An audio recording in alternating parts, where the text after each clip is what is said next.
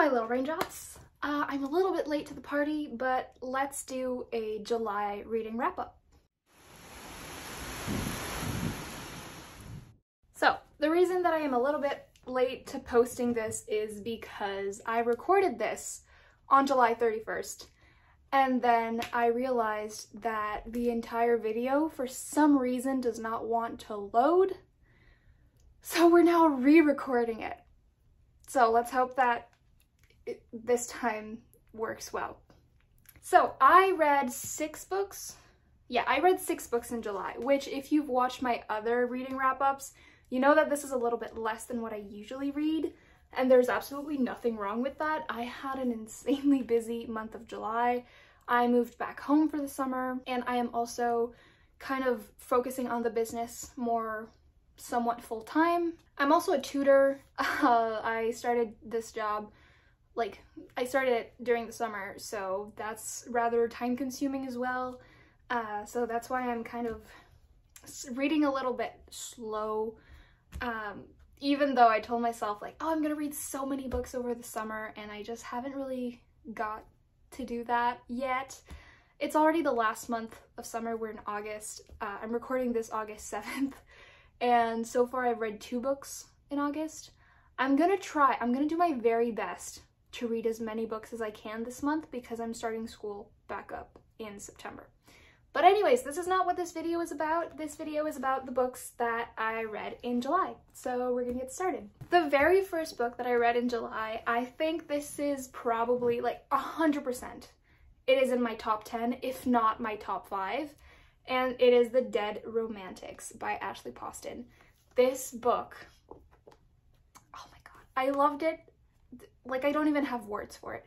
First off, you should know that I am a huge fan of the movie Just Like Heaven with Reese Witherspoon and Mark Ruffalo. It is based on a book which I read. I actually read it when I was in the 11th grade, and I'm French, so I read it in French because I went to a French high school, and so I read that book in French, watched the movie in English, obviously. And so when I read this, I was not expecting it to be so similar but so different than Just Like Heaven. Basically, this book is about Florence. She's a ghostwriter for this very, very popular author. If you don't know what a ghostwriter is, it's basically someone who writes for an author under the author's name. So if Ashley didn't want to write anymore and she still had 2 books with her on her contract or something like that, she could go hire someone else to write the book for her, but it would still be under her name, so that person would be her ghostwriter. That's just a basic explanation of what a ghostwriter is. Anyways, Florence is a ghostwriter for this very, very popular romance author, and Florence has completely lost faith in love. But she still has she still has 1 book to finish, and her deadline is quickly approaching.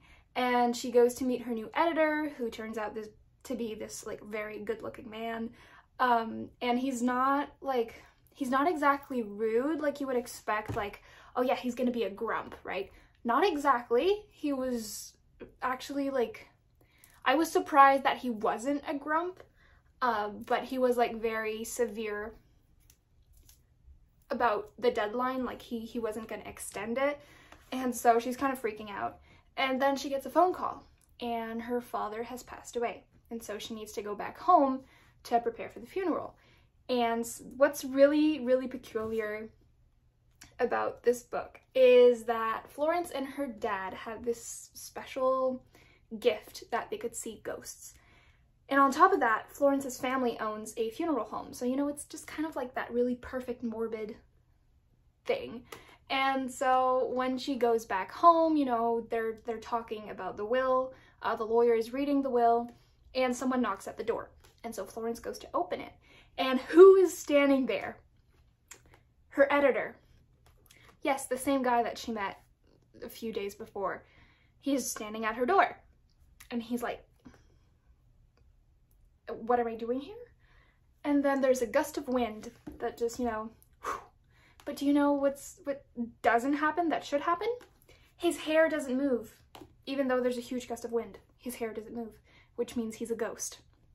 And so you follow the entire story where like the main plot is basically Florence dealing with so much grief because she was so close with her father and she just lost him, and she didn't get to spend as much time as she wanted with him because she didn't come home as often because her gift of seeing ghosts was kind of it seems like it was more of a burden to her than anything else. And so you see throughout the entire book she is dealing with her grief for the loss of her father, but she is also helping Ben try to move on. Ben is her editor, who is a ghost now. She's trying to help Ben move on so that, you know, he can go to heaven and he can rest in peace. But it's, oh my god, it is absolutely stunning. It is beautiful. It is very, very well written. I am beyond happy that I went to Chapters one day just because I went after I got this tattoo. I had a tattoo appointment and Chapters is like right next to it. And it was this huge rainstorm outside. Like when I got out of the tattoo studio, it was like pouring. I could not see in front of me. I had to sprint to my car. And then I had to stay in the car for like 10 minutes before I could even drive. And so I drove to Chapters, which was like 2 minutes away. And I got this book. And I think it's one of the best decisions I have made this year. I'm not kidding. It was so good. The romance is so great. It is sweet. It is heartfelt. It is so, so, so romantic. And if you're a romantic at heart, like me, you know romance is my favorite genre. It'll make you so happy. It will make you so, so, so happy. I swear. Okay, this book, 5 stars, infinity, one of my absolute favorites. I adore it. And yes, it is a super, super, super happy ending. I promise you will be so happy. And if you love this and you haven't seen Just Like Heaven, the movie, or if you haven't read the book, I strongly recommend it. It's super similar in a sense that it's a human with a ghost, but it's a happy ending. I don't want to say too much because that would be spoiling both of them for you, but please give this a shot if you like romance and books about books, because she is an author, well, a ghostwriter, and he's an editor. It's in a world of books. It's their family. Oh, it's so good. Okay, I do this a lot when I'm very expressive about something, so you can tell that I really, really like this. Okay, the next book that I read, the next book that I read was The Wall of Winnipeg and Me by Mariana Zapata. I have never read a book by this author before. This was my very, very first one, and I am positively obsessed. Okay, when I tell you that I relate, well, not exactly relate, but I just have so much love for her writing style. It's so good. And the ending of this was literally like the embodiment of happily ever after. I don't think I've ever read a book that was just like, oh, like a not exactly refreshing, but just like literally a blanket of love covering you. It's enemies to lover. Well, okay, so I will give a little background for this for those of you who haven't read it or are looking to be convinced to read it. So Vanessa is the assistant to the Wall of Winnipeg, this very, very famous football player who is like the biggest grump there is. He's like friends with 2 people. He's rather rude. He doesn't, like, she tells him good morning every morning and he doesn't say anything. He's just like, you know, he doesn't even say thank you when she makes his meals. So after a while, she's just like, she's grown sick of this. She's worked for him for years. She is tired. She wants to like pursue her passion and have her own business. And so she decides to quit. But then Aiden, the Wall of Winnipeg, the famous football player, realizes that he basically, like, he took advantage of her kindness, of her hard work. He didn't thank her or anything, like I said, and he realizes this, and so he shows up at her place and he's like, I need you to come back. Like, you're coming back. You gotta come back. But then you see that he kind of has ulterior motives. Well, I wouldn't say ulterior motives, but anyways, Aiden is Canadian. Yeah. I am also Canadian if you did not know.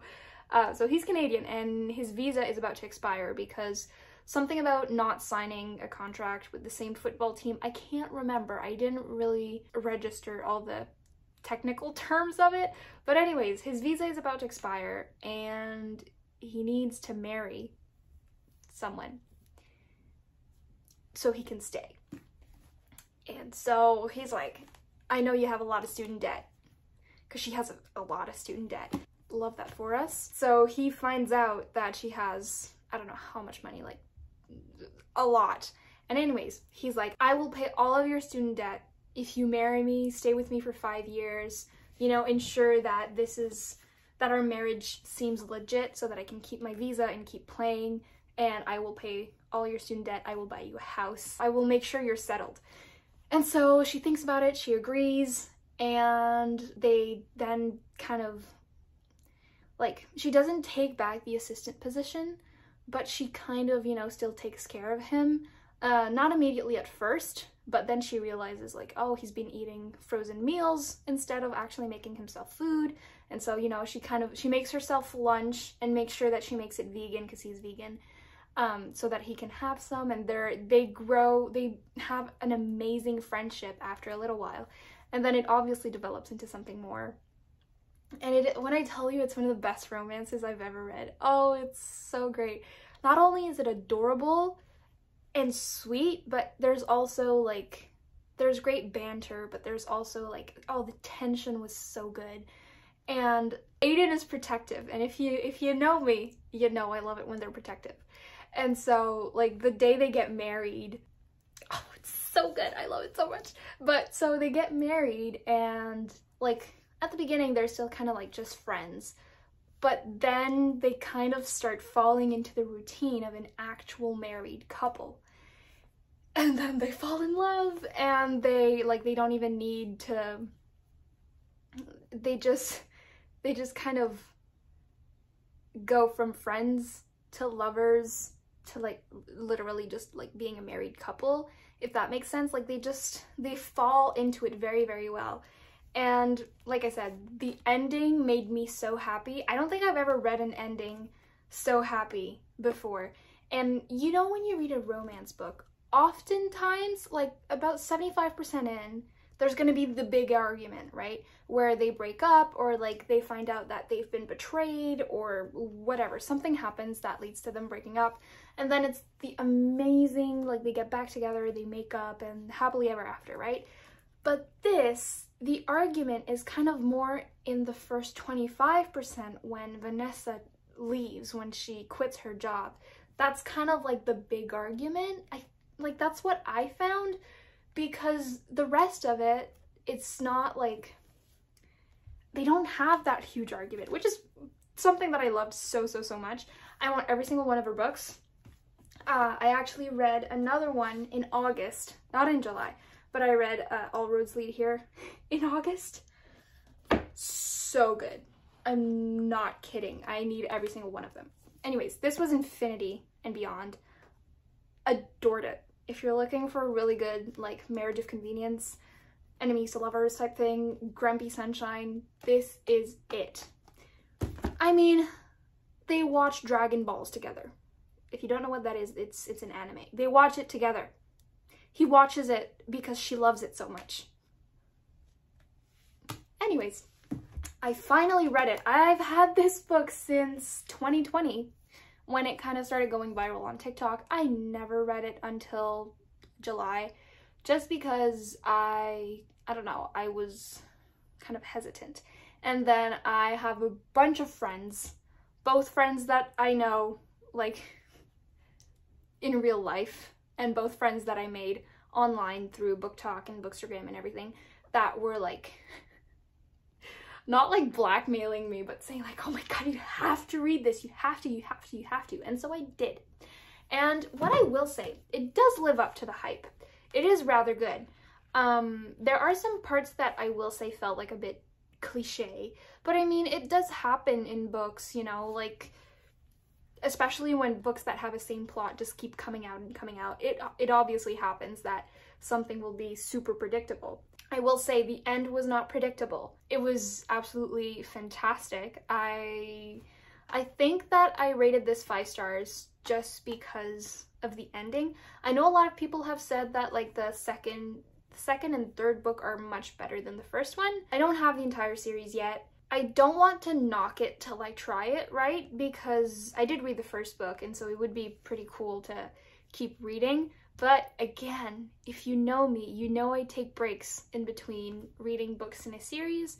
So like after I read this, like I still haven't read the second book just because I like to take a break. And a lot of my friends are like, how can you do that? How can you read the book, get submerged into the world of that book, and then read other books, and then read the next book and have to like resubmerge yourself into it? And the way that I see it, it's kind of like going back home after a long vacation, if that makes sense. Like I read this and I will easily get back into this world. When I read the second book, it'll just feel like coming back home. That's what it is for me. I will say though that it's not a pressing matter for me to finish the series. I'm not saying that, like, I did like it. I liked it. I mean, I gave this 5 stars, but it's not my favorite series, and it's, like I said, it's not exactly a pressing matter, and that is fine. If it's your favorite series, don't take this the wrong way. You know I'm not judging. You know me, I'm not judging one bit. I don't believe in judging people on their favorite books. That's not a thing. So if it is your favorite series, I'm so happy you have one, because I still don't have, well, I think I do have one. Anyways, I'm digressing. But this was 5 stars. Not a pressing matter for me to finish the series, but I will probably give it a shot. The next book that I read. Now, I posted a TikTok about me getting ready to annotate this book, and it went absolutely viral. Like 2.7 million views in like a week. And like half of the comments were people saying like, oh my god, yes, I love it so much, I need to reread it too. And then half the comments were like, why are you even wasting time of your life reading this? Why are you reading this piece of trash? Why are you, you know, like just pure hate on the book? And I will say that it did hurt a little bit because I love this series so much. I know that there are a lot of red flags in it. I know that it's not like, I know that it's not the most healthy relationship, but it's about a vampire and a human.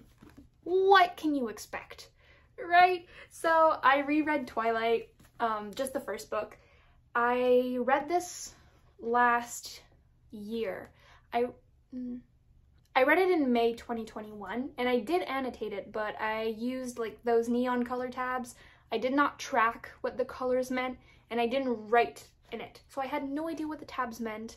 So I decided to remove them and annotate it like I do now, color coding, like getting the tabs to match the aesthetic and the cover of the book, and then obviously highlighting and writing and doing all this fun stuff. Because Twilight is such a comfort to me, whether it be the books or the movies.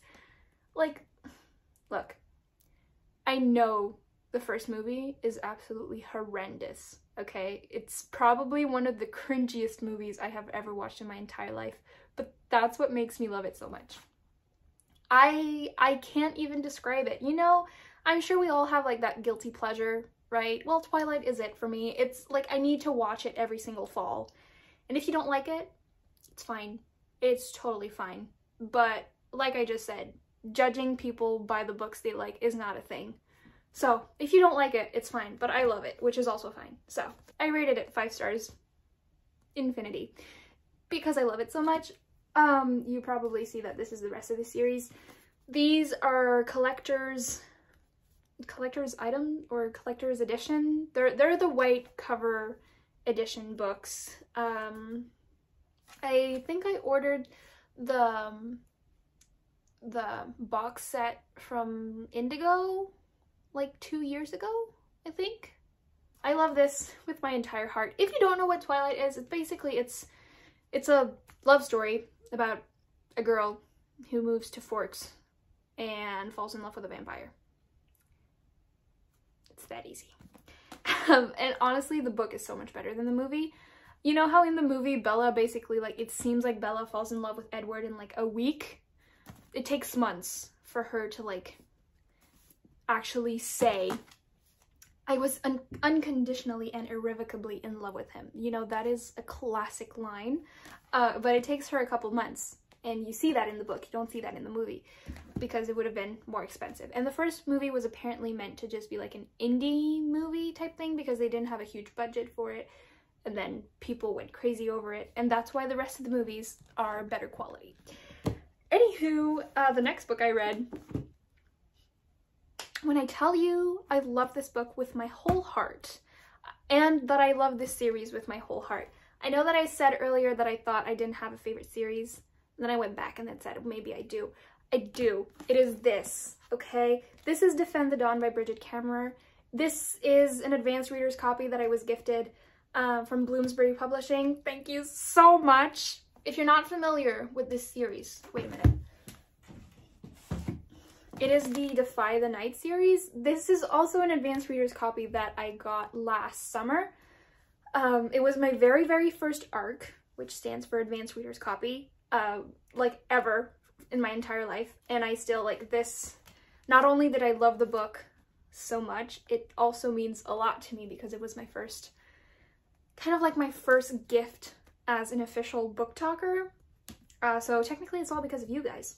Anyways, so I absolutely adored this book with my entire being. And then I was sent book number 2 and I fell even more in love with it. When I tell you that this was a work of art, and now I'm saying that this was even better than this. If you haven't pre-ordered it yet, what are you doing? What are you doing? Get on the website right now and pre-order this because it is so good. Oh my god, okay. So for those of you who are not familiar with Defy the Night, basically it's kind of like a Robin Hood retelling-ish. Basically the Kingdom of Kandala are dealing with this very troublesome sickness, and the only way to kind of manage it or stay somewhat healthy is to take an elixir made with moonflower petals. And of course, if moonflower petals is like the only cure, it's incredibly expensive, and people that are not able to buy themselves moonflower, well, they're either dying or they're stealing it, and then they're getting killed by the King's Justice because they've committed a felony. But Tessa and Wes are like the little Robin Hoods. They get moonflower and they deliver it to those in need. And so this is what this book is mainly about. It's about Tessa and Wes doing this thing. Then about like a little less than halfway through the book, Tessa somehow gets to the castle and she ends up staying there to help them like make more use of the moonflower petals that they have, because they don't need to take as much as they are taking. And so it's just this entire story about trying to be able to save everyone in the Kingdom of Kandala. And then this one, they're still trying to do that. And there's this stranger that comes in a ship from islands that they don't exactly know of, or that they thought were like completely gone and no one was living on there. And so he comes and he's like, here, I have a bunch of moonflower, and we have a whole lot more where that came from, and we're gonna give it to you as long as you give us steel, because the Kingdom of Kandala, they make a lot of steel. And so they try to bargain this. They don't really know the stranger, right? They don't exactly trust him either, but he has enough evidence to back his claims up. And so in this book, Prince Korik and Tessa, which have become friends, I guess we could say, they go on the ship with this stranger to go to the islands to discuss a plan, or like a contract with the king of the main island. And since Korik is the King's Justice, he is also the little brother of King Harriston. So he goes there, and Tessa is there to like confirm that the moonflower is actually legit. And so most of the story happens on the boat. There's kind of like a love triangle situation between Tessa, Prince Korik, and the stranger. And there's a secret room that Prince Korik requested. He requested to see, and he was denied the access to that room. And so there's kind of this secret. People are not trusting each other. There's this, you know, it's just a bunch of mistrust. And when I tell you the end had me throwing the book across the room, I rarely do that, okay? I rarely do anything to my books other than read them and annotate them. But when I tell you I slammed this shut and almost threw it across the room, I'm not lying, okay? I am guessing the third book is going to come out next year because Defy the Night came out September 2021. Defend the Dawn is coming out September 2022. And I am praying with my entire soul and being that Miss Kemmerer will write and have book 3 ready by September next year. If that's not possible, of course it is fine. But I'm really hoping to, because this is meant to be a trilogy, so that will be the very last book. And I can't wait to see like how this is gonna end. I rated this infinity and beyond. When I read Defy the Night, I had planned to get a moonflower tattoo, and then I kind of didn't get to do it. And now that I've read this, like it's a necessity. I don't know where I will get it done, but you know, like when I have an identity crisis or when I'm stressed with school, I get a tattoo. So I will probably end up getting it by the end of this year. This is my favorite series ever. Favorite. And to prove that to you, I don't know if I can. Do you see Defy the Night there? I don't think you can see it all that well, but I have like 2 or 3 editions of Defy the Night, and I'm so excited for Defend the Dawn because look how pretty it is. Can you imagine this in a really nice hardcover? Oh my god. Oh, and I remember when I read Defy the Night, I talked about it so much on TikTok, and Bloomsbury were like, oh my god, you really love this book? We're gonna send you a goodies box. And when I tell you I lost my mind, honestly, I wouldn't be mad if it happened again for Defend the Dawn. That was another book that I read in July. And then the very last one that I read was also an advanced reader's copy that I received from HarperCollins Publishing, but this book was actually published, when did it come out? I think it came out in June. Yeah, it came out in June. This is a Canadian author from Nova Scotia. I'm from New Brunswick, so we're relatively close. And so the US version of this book is coming out August 23rd, but the Canadian one was already out. I didn't know this, so I posted a TikTok about it and was like, yeah, this is coming out August 23rd, and people were like, oh yeah, I already bought it. What? So, so I knew that probably because they were Canadian. Anyways, this book, so good. So good. It's about Genevieve, or Jenny, and she is a spiritualist, so she speaks to ghosts, but technically she's a fake because ghosts don't exist. But she's doing that to, you know, like for a living so that she can keep living, keep paying her rent. And then one day she gets caught and she gets put in prison and she is about to be executed. And then the lawyer of this very well-off lord goes to the police station because the fiance of the lord died about 6 months prior, and they say that it was that she took her own life, but the lord doesn't believe it, and he's still trying to seek justice for her. And so the lawyer is there, and he sees Jenny, and he'd heard of her reputation, and so he says, I want her out of there to come with me to do a seance for the lord so that he has peace and that we can put his fiance to rest. And in exchange for that seance, I'm going to represent you in court, and I'm going to make sure that you win and that you get out.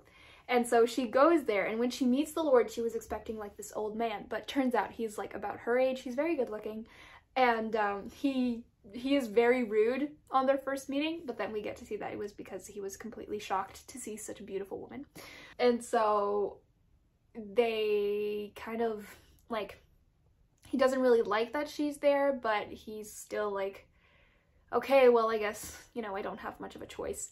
And so he asks her to do a seance. He knows that they're fake, and so he asked her to do a seance and figure out who the murderer is, because he just knows that his fiance was murdered. While the lawyer wanted her to just do a seance and, you know, have her rest in peace and just give peace of mind to the Lord. So she kind of goes against the lawyer's wishes because the Lord could, like this, put her back in jail. And so the Lord and Jenny obviously end up falling in love. I mean, this is a like fantasy romance type thing. So they fall in love, but like it's very, very slow burn. It's not the main plot, it's very subplot, but it made it so good. And then throughout the story, stuff happens to Jenny, like in her room.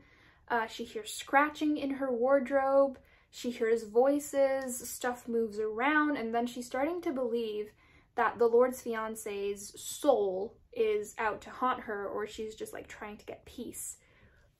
But oh my god, when I tell you the plot twists in this book, it's absolutely astonishing. It was so good.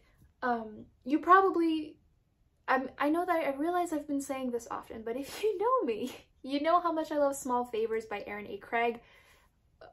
One of my favorite books of all time. Whenever someone says, can you recommend a YA fantasy book? Small Favors. You need to read it. You have to. It's so good. Because it's kind of like, it's a YA fantasy romance, but it's also spooky. This was also spooky because like you truly believe that the ghosts and souls are real and that they're actually haunting the manor. It's so good, but they're not. Ghosts are not real in this. Like, I know some books make ghosts real, but not in this one. It's absolutely all make-believe. But it is so good. Oh my god, this, I keep putting it back down. This was 5 stars. Absolutely stunning. Okay, well, those were all the books that I read in April. Well, that was it for today's video. I hope you got some book recs. I hope you enjoyed it. I'm kind of running low on content ideas, so if you have any requests or ideas, please leave them in the comments. I might not, like obviously I might not be able to record all of these ideas very quickly. Like I said, I'm rather busy this summer, but I promise that I will take it into consideration. I will add it to my content list. I will do my very best. I will try to post more often. I know that I've been kind of posting like every 2 weeks now. Again, I'm so sorry. Life has been absolutely insane. Let me know which books you read in July. I would love to know. Did you read any of these? Have you ever heard of any of these? And also, if you like this video and you want me to keep posting, make sure to give it a thumbs up. It is super helpful, both for our family to grow, but also because it helps me see what kind of videos you really like and what kind of videos that I should keep doing. So I hope you enjoyed it, and I will see you guys in the next one.